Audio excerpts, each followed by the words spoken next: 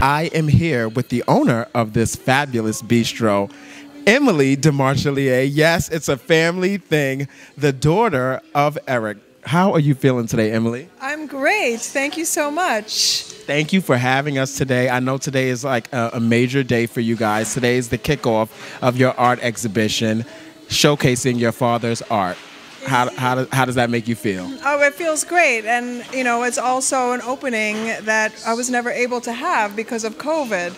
Because it was a very small opening. I opened a year and a half ago in November. And so this is previously had a location on 86th Street, right? In the city. Yes, that's correct. That was my father's restaurant. It was there for 28 years. And I decided to move out here to be closer to the beach. And you came to the perfect place because the beaches are beautiful out here. So you came to the perfect place. And you kept it New York. Most people, you know, leave the country or go to Florida. You kept it New York. Well, it's French. Right.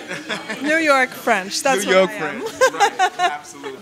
I think that a lot of my customers from 86th Street had second homes out here already. So those people come regularly, and you know, the new clientele love the vibe, the energy in here, the warmth, the coziness. It's very different than a lot of the other restaurants that are here. So I'm really the only French bistro on the North Fork.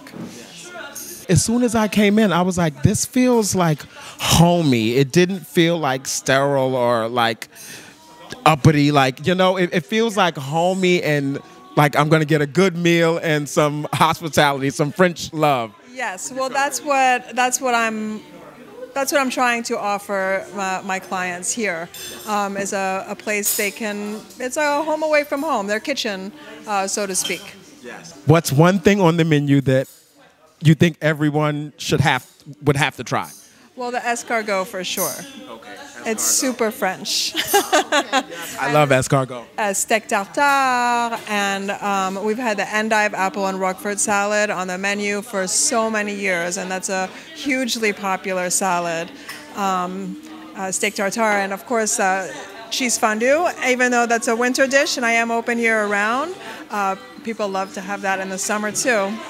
They love their cheese. Okay, I love my cheese. So you have me at cheese. Thank you so much, Emily. Again, you guys, we are here in Greenport at Demarchelier Bistro. You guys, I have some more amazing interviews. Keep it locked.